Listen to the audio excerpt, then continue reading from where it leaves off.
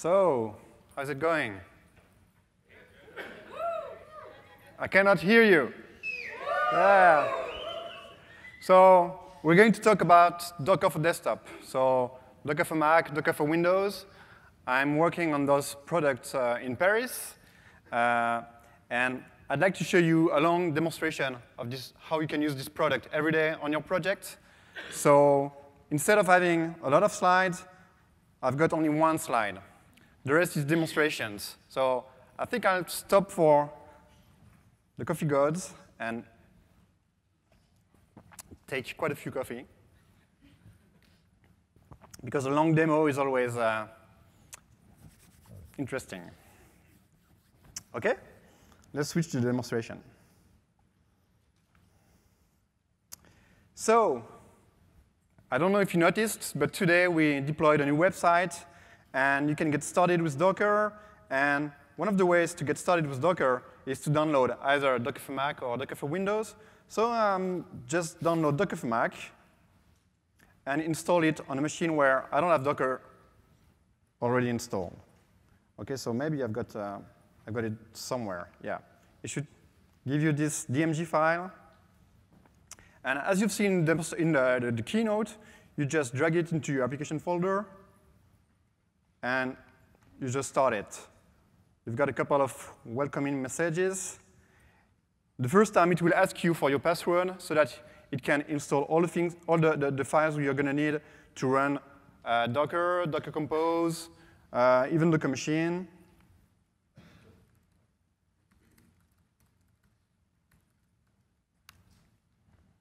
And it will ask you if you want to migrate the existing Docker machine that you might have on your machine. So if you go to one, you'll see this dialog, and I will migrate my data, because I used to work with machine, and I want to work with Docker for Mac now. You might have noticed that there's a small whale here, and a welcoming whale that explains that you're all set up. You've got Docker running on your machine. That's it. You don't have to do anything else. How cool is that? Yeah. Thank you. Thank you. So let's check that everything is working correctly. I should just be able to run Docker hello world. And that's it. It works. So this is really the idea that we had when we developed Docker for Mac and Docker for Windows. You should be able to install it and then forget about it, because it will be running on your machine, and you will have the CLI installed, all the tools you need in your day-to-day job. They are installed on your machine. You don't have to configure, like, you remember with Docker Machine and Toolbox, you had to configure how was it called? The quick start shell. You had to export your environment variables. You had to install VirtualBox. Everything is fixed now. You don't have to do that anymore. It's really seamless, and you can just start working, because this is what you wanted to do in the first place. If you want to do some more advanced things, you still have a small preferences pane where you can select a couple of options. So you can ask Docker to start automatically when you log in. This is something that people asked us a lot with the Docker machine. They wanted to be able to have it started when the machine starts, which is obviously understandable. And of course, you have the ability to check for updates automatically, so that you can stay up to date with the latest version of Docker for Mac, and also with the latest version of Docker itself. Okay? So I won't play with these options today, just to show you. And I've got a couple of advanced options. Those options, you shouldn't really have to touch them a lot, but behind the scene, you still have a small VM that's working, that's running Docker. And sometimes you might want to increase the size of the VM, so the number of CPUs or the size of the memory. So sometimes you want to do that. You can do that. For example, I will switch to 8 gig, and I will just apply the settings, and Docker is restarting. And you might have to do it like once, because you know that you've got a machine with a lot of memory, and then you can just forget about it. It works. OK? So let me clean up a little bit what's on my screen. So I'm a developer. We are here to understand how Docker can help me as a developer. So I've got an application already cloned on my machine. It's a different application than the votes application that you've seen at the keynote.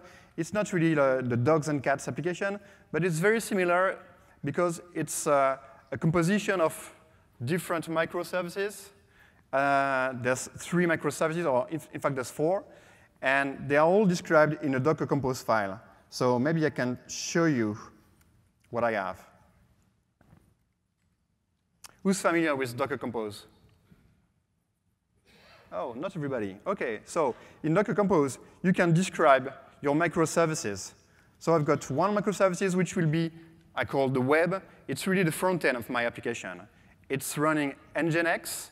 So it's an Nginx with static files, HTML, JavaScript, etc., images. So this will be the front end. And on the bottom, there is MongoDB. So there's a database that's running. And to make the 2 parts communicate and to add some application logic, I have 2 other microservices. The most important is the one called words-java. So it's a Java application, like a standard Java application that you might work on. This Java application will connect to the database and will serve a REST API to the front end. Something very usual, something you might all have in your projects. It's not something fancy. It's just that I managed to decompose the whole application into multiple microservices, and I can assemble them with a compose file, and then I can run it as a whole application, even if it's composed of multiple bricks. Each of those bricks is described in my sources. So I've got the description of the web, I've got the description of the words Java, and I've got a description of another component that I didn't talk about, which is a dispatcher. This one is written in Go. Let's go into the web folder just to understand what's going on here. So I've got static files, I told you. So it's really HTML, CSS, etc. And I've got, of course, a Docker Compose file. So the Docker Compose describes this microservice. This microservice is based on Nginx, a given version of Nginx, and with additional configuration that is inside my web folder. So if I build an image from this folder, I will get my front end. If I do the same with the words dispatcher, this is a Go application. There's another Docker file. This one is based on Golang. It will expose a port on 8080, and it's basically a single Go file that composes this service. And same for the words Java. So this one is a little bit more complex. There's also a Docker file, a bit more complex because I've got an OpenJDK, and I install a given version of Maven, and I've got a couple of options to how to run this part of my application and how to build it. OK? And it's a Java application, so you can expect like a src main Java sources with all the files, the kind of things that we kind of hate in Java. OK?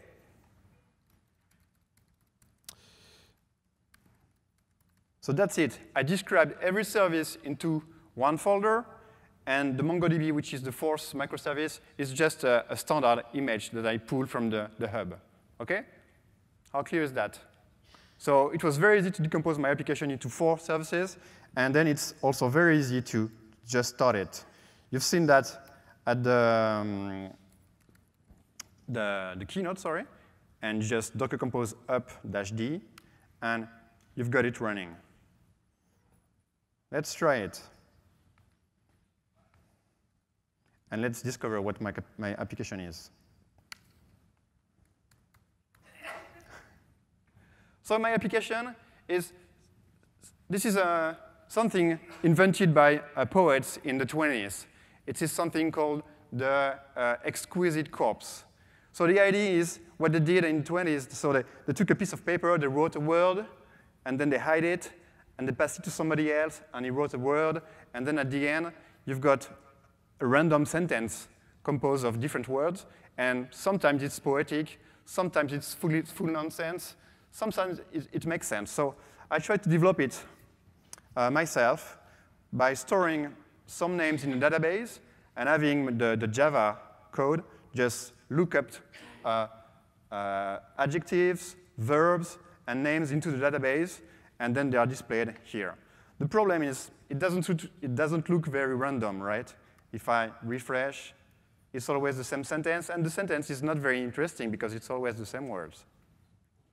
But let's forget the application for a second and take a look at that. I started a container on my Mac, and it is available on localhost. This is something that you were used to with Linux, right? But not with Docker Machine Toolbox. So the idea, we said it, and we are going to say it again, is to make it as seamless as possible for your developers. You start a container, they are available on localhost. You don't have to think about the IP address of the VM or whatever. It's transparent. This is where we develop some very complex things to make it very simple for you. OK, so let's take a look at my application. So I'm going to reduce that a little bit. As a developer, I might want to modify this application, right? I might want, for example, to add a title to the application. It's quite easy because if I take a look at the compose file, which is not,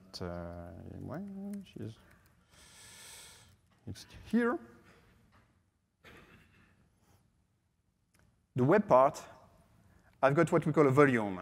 So I said that the directory web/static is mounted into the container at a given place where Nginx can read the files and serve them when I open Chrome. So I should be able to change those files and see them modified in my application. Let's try that. Let's open web static.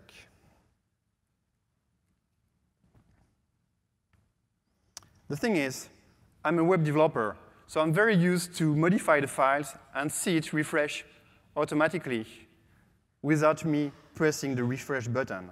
For example, I've got this live reload button here that does exactly that. When I modify the sources, I should see the website updated in real time. Let's do that. Can we do it with Docker?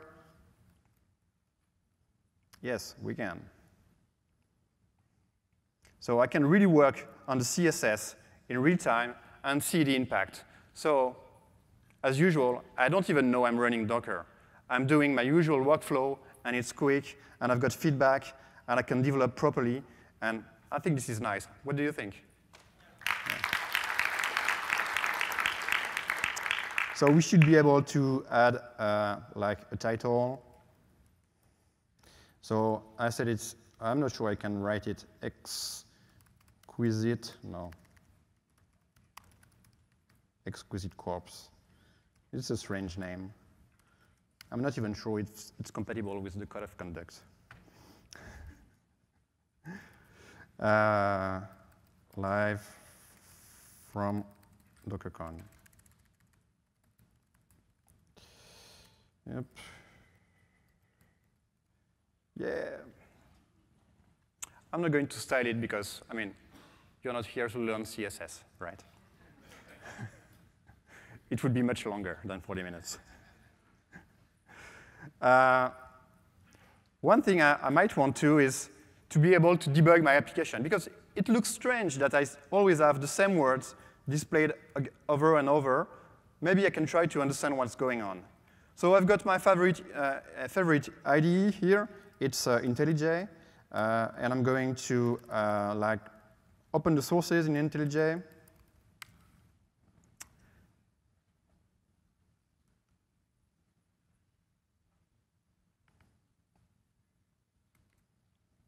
So it's a Java application.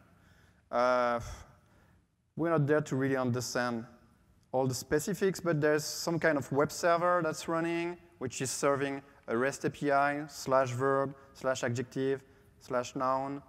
And maybe we could just set a breakpoint here in verb and try to understand what's going on. But to do that, this morning we showed you the short way. So we put the breakpoint and it worked. But you have to configure it, right? A little bit. So I'm going to show you how to configure it. So I've got this Docker Compose file.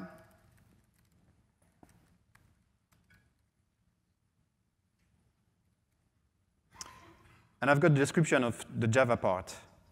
And in fact, I know that I should open a given port for my IDE to connect inside the container and debug the Java application. How do I know that? In fact, if I open IDE and I ask it to debug, I can create a new debug configuration on a remote process, and it will give me the command line, and it will tell me the port, so I don't really have to remember that. It's very useful to have this. So I created a debug configuration. I'm going to edit my compose file, and editing the compose file will not pick it automatically. I need to stop my application and start it. But what's nice is I don't have to stop the whole application. I can just stop one of the microservices and then restart it. And then it will be debuggable. Let's do that. So I've got multiple services running. I'm just going to delete to stop the words Java. Yeah, so obviously I've got one less container running. I will even remove it, and I will restart it. So now my application should still work. Where is it? It should still work, but I should be able to debug it inside my IDE. Let's try. So I've got breakpoint here, just debug, reload, and yes, I'm inside my IDE. How cool is that? So you can really, yeah, thank you.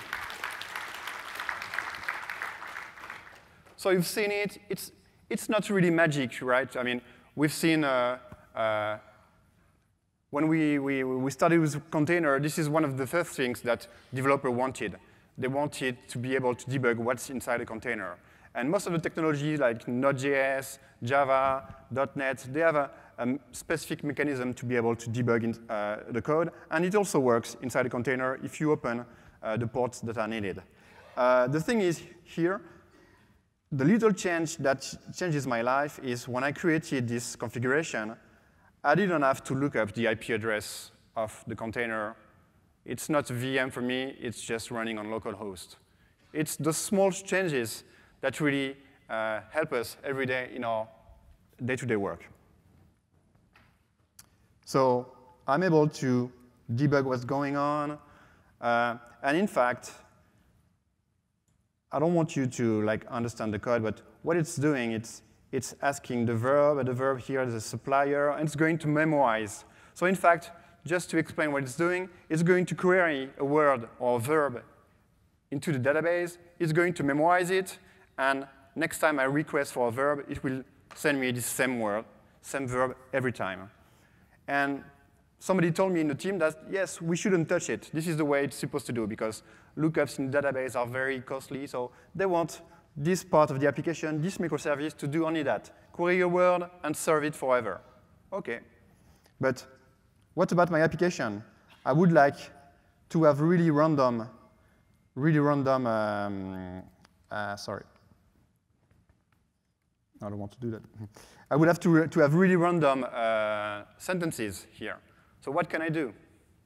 Do you have any idea what I could do? It's complicated. Sorry? Keep starting. Oh yes, I could have a container that dies as soon as it responds for a word and then start again. But I could have a little bit of downtime, right? What else can I do? Yeah. Swarm. I could create a swarm. What for?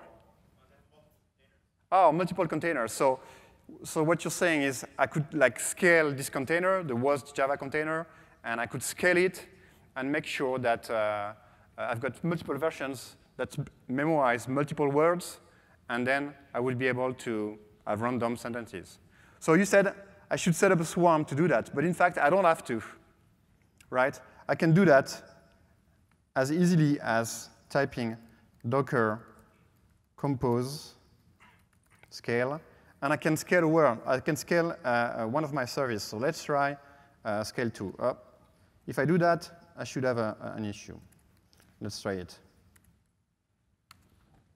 So there's an issue because of my port 5005. You know, I just debugged my service, and I set up a port that should be exported for me to connect into the container. And if I want to scale the same container multiple times, obviously, they cannot use the same port. So I need to change that. I need to revert that. So we cannot solve all the problems, right? Sometimes we still need to think. Yeah, sorry. So I'm gonna just stop my words Java just to make sure that I don't know if I should really do all that, but this way I'm sure that I'm start clean. The container is really clean. It's using the configuration I want it, and I can scale words Java. Yeah.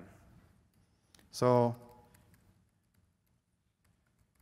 if I do Docker Compose PS, I can see my containers, and I can see that I've got 2 Java containers.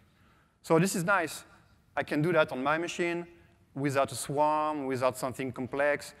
I'm just using the standard Docker features, and I can spawn multiple nodes of the same service. And let's see if I've got more random words. Oh, yes, a little bit. A shiny whale eats a shiny elephant. Yeah. A shiny whale will drink a pink whale. Yeah. Let's add some randomness. How many Java web server can I run on my machine? Well, 20. Let's try 20. Why not?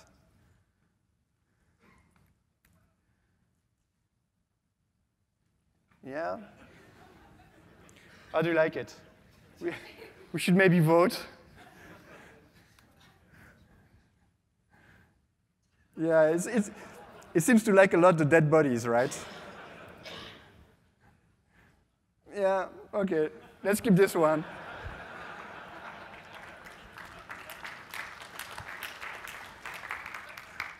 So that's cool because, you know, I didn't have to do complex things.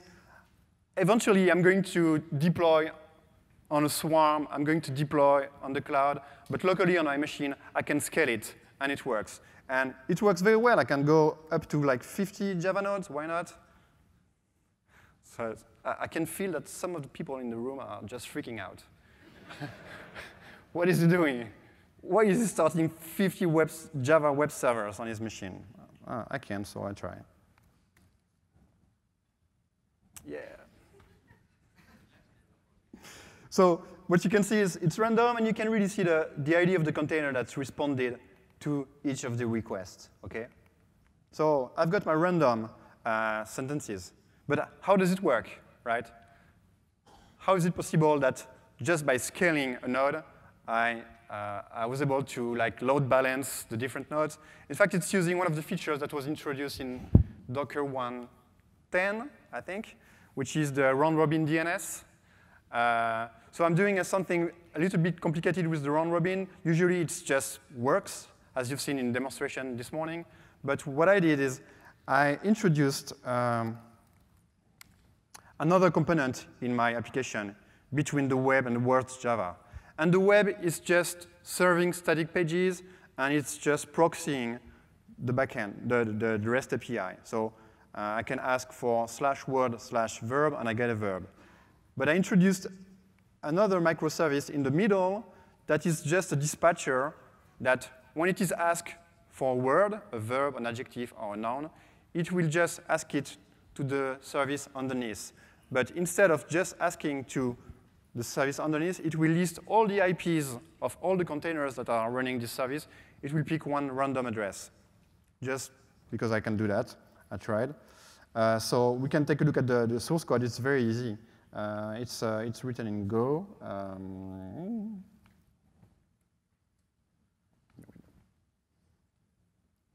So actually, it's doing like a lookup on the host. The host is words Java. This name, words Java, was injected by the DNS server that's running on my Docker instance. So because I created a service called words-java, for my containers, there is a words-java machine somewhere on their network, which is nice. I can just hardcode this value in my sources, and at runtime, I can name one service or another, and this application will point to that service automatically. And it's doing a lookup on that host, and it gets the list of all the IP addresses for all the containers. So I got 50 now, so I should get the list of 50, and it chooses one at random. We can take a look at the logs to better understand what's going on.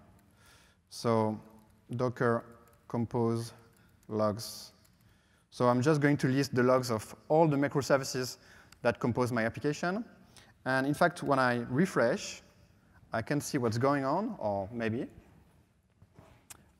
Here, there's one of the containers that, OK, I was asked for a noun, and I've got 50 available IPs, and I'm going to choose this one. And this is how I load balance between all the containers. And before 1.10, it was very difficult to do that. You had to use products that would listen to the Docker engine events, register, and then would get all the IP addresses of these containers, would run a DNS server, and this is automatic. So as we said this morning at the keynote, we are trying to make those things that everybody wants to do very easy, very seamless, and here I just had to scale a microservice, and it's scaled. That's it. How cool is that? Yeah. I can hear that you want another sentence. Yeah, why not? So I developed my application. I debugged it. I didn't really change it, but it's running OK. I just need to scale it to make it interesting. What else can I do? So we've introduced new features in Docker 1.12. And one of the features that really interests me are services and application bundles. The idea is everything that I described into my compose file, I want to ship it in production. I want to be able to just say, OK, here's the description of the application, ship it with exactly those images, the one that I developed, and not something else. So this is what bundles are for. A bundle is a list of services. And those services introduced in Docker 1.12 are also interesting because they are persistent. If I create one of those services with the command line and I reboot my machine, when it reboots, it will start Docker for Mac. Docker for Mac will start, obviously, Docker daemon. And it will start my services, and the services will start the containers. So as soon as I've created a service, I can reboot my machine, and the service will be there. It's very easy for developers then to create a service for their Postgres database or Redis database. I hear a lot of developers saying, OK, every morning I need to start my containers to be sure that I can start my work. It's done. You just have to create a service for each of those containers, and when you start your machine, they will be started. Let's try to do that. So now it's the real beta features that I'm going to demonstrate, right? So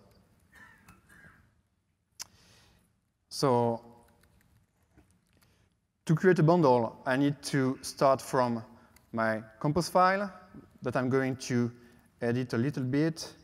I'm going to remove that because this is not supported by bundles. OK, and I'm going to do a Docker compose bundle.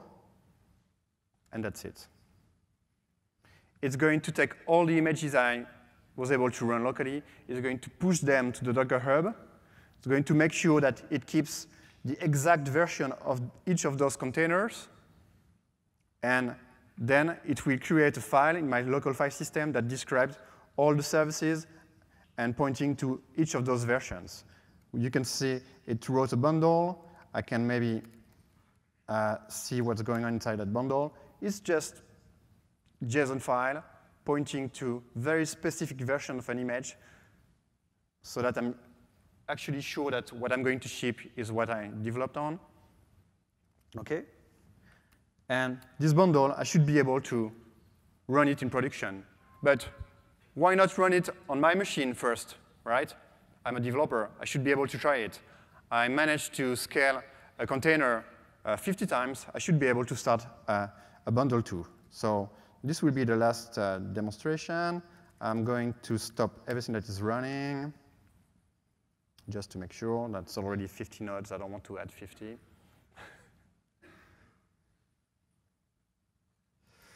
I'm going to do a lot of cleanup. OK, so I've got a bundle, and I want to deploy it. To be able to deploy it on my machine, I need one more instruction. I need to activate the new swarm mode in Docker 1.12.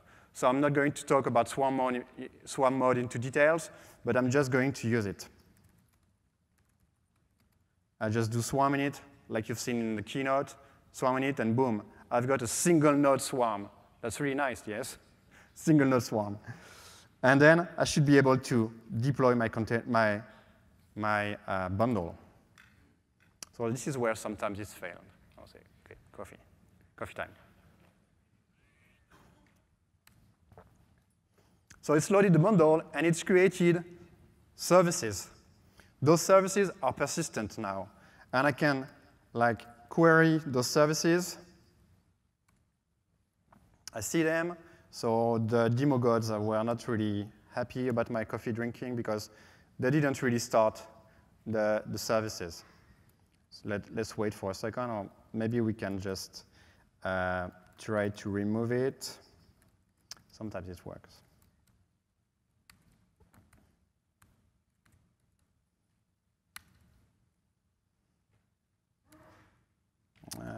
Oh, yes, it's starting.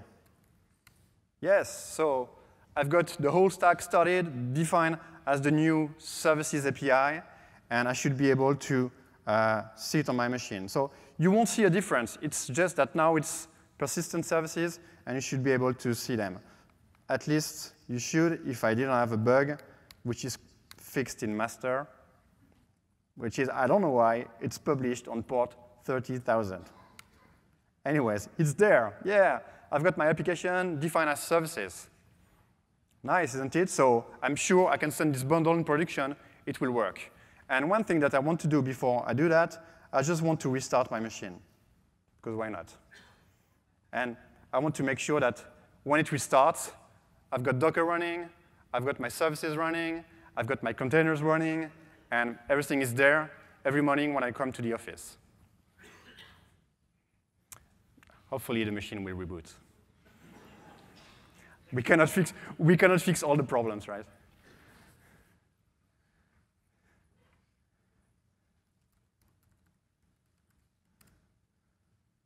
So Docker is running.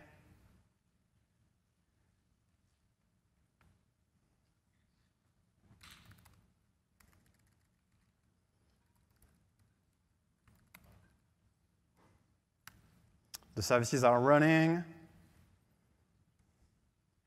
Hopefully, the containers will start. Yeah! And I should have my application running. Thank you. Yeah, we should be thankful. OK, so that's all I wanted to demonstrate. So I've shown you how to install Docker for Mac, how to do live reload when you're working on CSS, on web development. You are able to debug an application. It works with .NET, Java, Node. Any application that can be debugged outside a container can be inside a container. And I showed you how to scale it, how to transform it into a 1.12 bundle, to deploy it, and it works. So now it's time for questions. What should I do? Yeah. OK. Oh, yes, you should go to the mics. If you can stand up and go to the mics to ask your questions, it would be easier. Thank you. So I just wanted to check the way to get from a Docker Compose to all of those things being defined as services to go through a bundle, or is there a shorter way? A shorter way, you could write your bundle yourself, right? But usually when you develop, you are going to use Compose. This way you can really define into detail your application, and then it's one step to do a bundle, so it cannot be like shorter than one step. Okay, just checking. Thanks. Thank you. Yeah, hi. The magic files that you just ran through and showed everybody, are they available in like a GitHub project or something for us to be able to take away? You want the project, right? So the project is on my GitHub.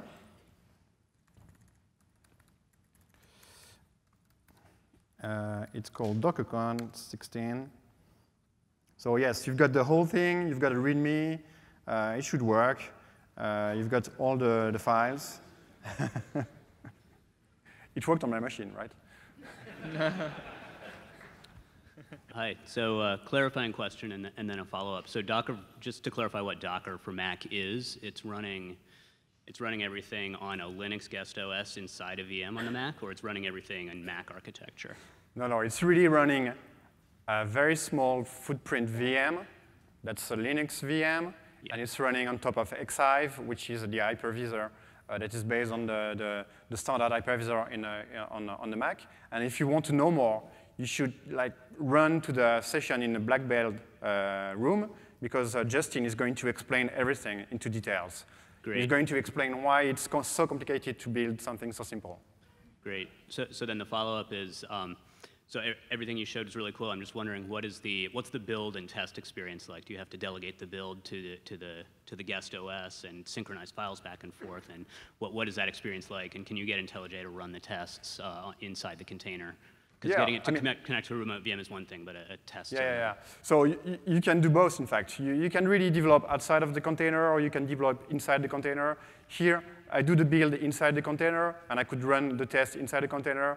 And I think on part 2, we're going to demonstrate how to run your test inside containers on the cloud, so that each time you've got a pull request, it runs test. So this one you should really check. But you can choose both. You can also do it step by step. Let's say you've got your whole workflow outside of containers. You can start by 1 container, and then 2 containers, and then containerize everything. Cool, thanks. Thank you. Actually, my question is pretty similar to that one. So if you change a line of code in the Java IntelliJ, how do you recompile and redeploy that, and then so that you see the new updated version on your test environment? So is that for session 2? Yeah. Okay. No, this morning, right, cool. This morning you saw that you could just change a line on a Node.js source, you save it, and boom, it's refreshed in production. In Java, it's a little bit more complicated, right? You cannot do that natively, so you would have to modify the sources. You would have to rebuild the container and restart it. You know what I did when I stopped it and started it again? You would have to do it in Java. In Node, it's a little bit better. Little bit. Yeah. Hi.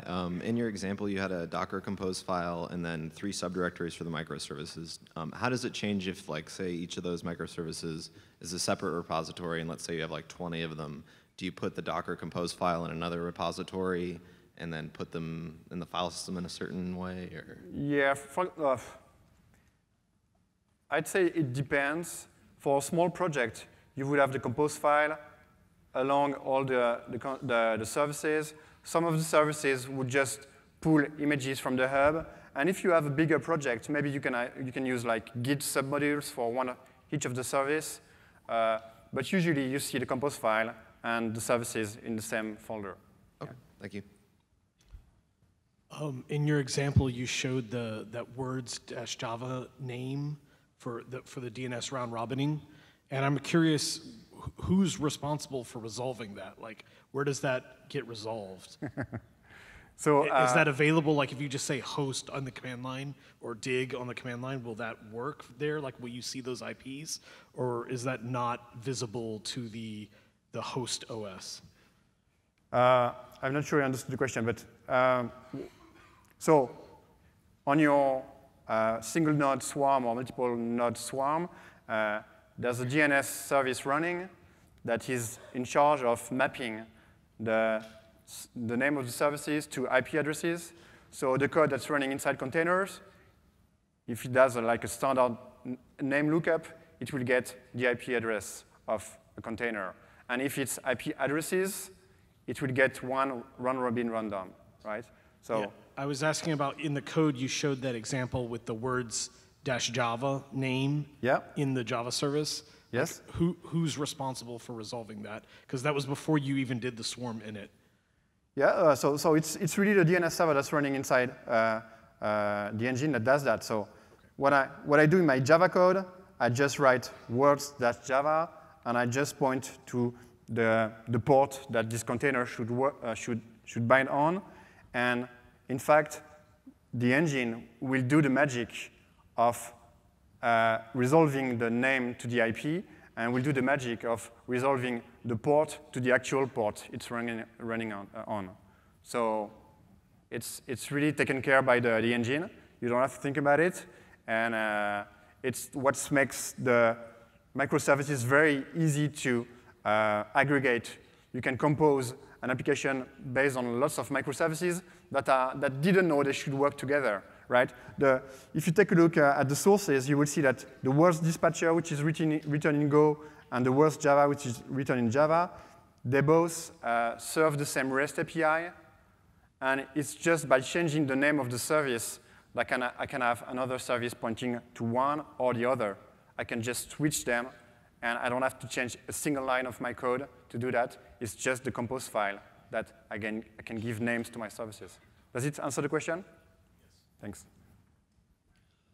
So as a developer, I'm already using Docker Compose to define my project's infrastructure needs.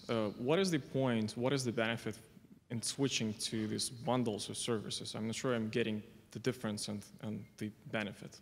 Sorry, I'm French, sometimes I don't understand.